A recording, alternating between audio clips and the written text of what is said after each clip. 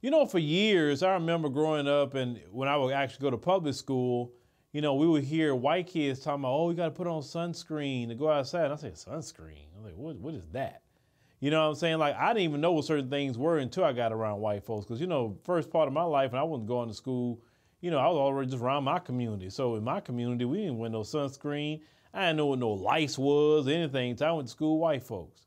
So I always wondered, say, why y'all put on sunscreen? What in the world is that? Oh, we get a sunburn. I say, and I couldn't figure out. I say, how does sun burn you? I mean, I'm out in the sun all the time, and it don't burn me. I mean, whatever. I say, that's y'all.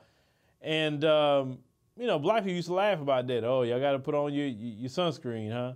And then I thought it was interesting and strange to see black people out here talking about putting on sunscreen. I'm like, no.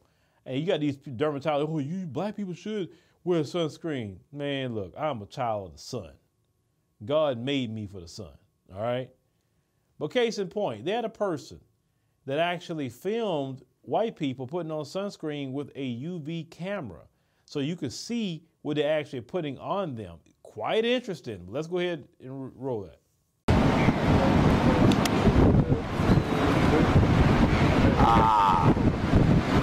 Oh, this is amazing. Look here. This is just amazing. Look at this. No ways. Look at that. Wow. Oh my God, God. You should see. This is just. No, that's unbelievable. This is. Yo. I saw the. That's insane. I don't even have it on. Yeah?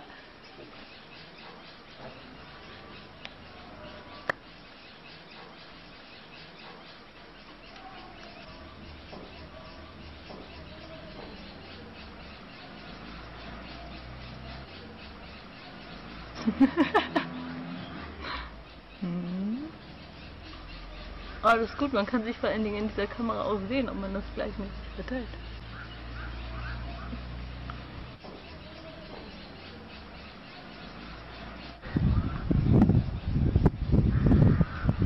Okay. Isn't that something, ladies and gentlemen? They're literally putting on a fake liquid melanin so they could be in the sun.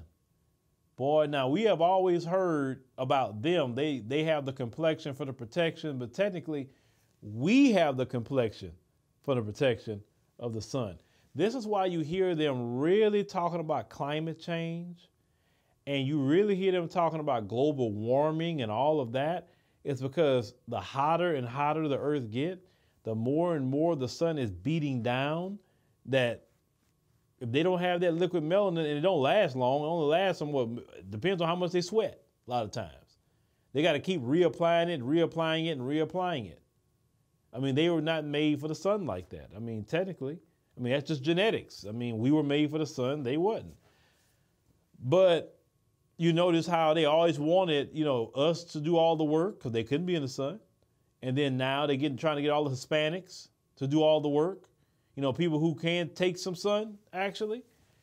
But it's just quite interesting to me to see this video. But hey, we all kind of knew that a little bit, but just to see it in real time. So thank God, you know, that you are a child of the sun and you can actually be out there. See, me, I just get darker. That's it. I turn a different, especially when I get to the African continent. Oh boy, I'm there like about 2 days and I done turned 2 shades darker real quick. It always happens to me when I'm out there, but I love it. I love it. I love it. Well, let me know what y'all think about what y'all seen in this video. It's quite interesting.